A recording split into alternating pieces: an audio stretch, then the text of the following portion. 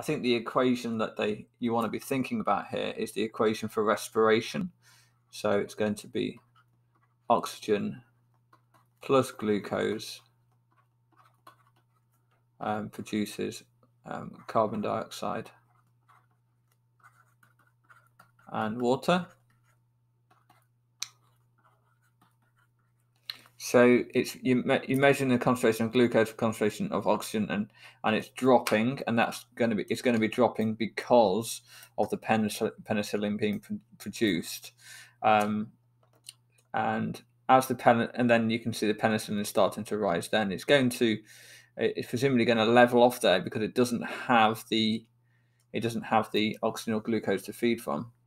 Now the question it's saying is, during what time period was penicillin produced most quickly? So really all you need to be thinking about there is identifying the right line, which is this one here. That's the one for penicillin. And it's going to be the bit with the steepest gradient, I should say. So it's from here to here. And then because that's the steepest part of the entire curve. So between 40 and 60 hours is the answer.